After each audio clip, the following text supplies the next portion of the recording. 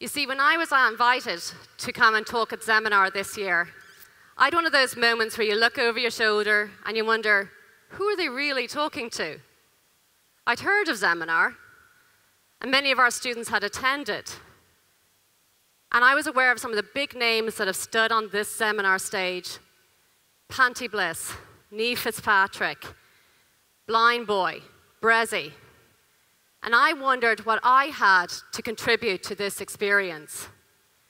What I had to contribute to our experience in this space. You see, this time last year, I was thinking about an entirely different space. A couple of months earlier, I had been diagnosed with cancer. And I was about to head into radiotherapy.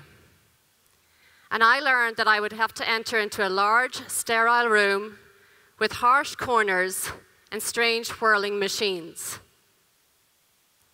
I learned that I would have to be alone in this room, on a hard table, wearing a hospital gown, which, let's face it, is the fashion statement of vulnerability.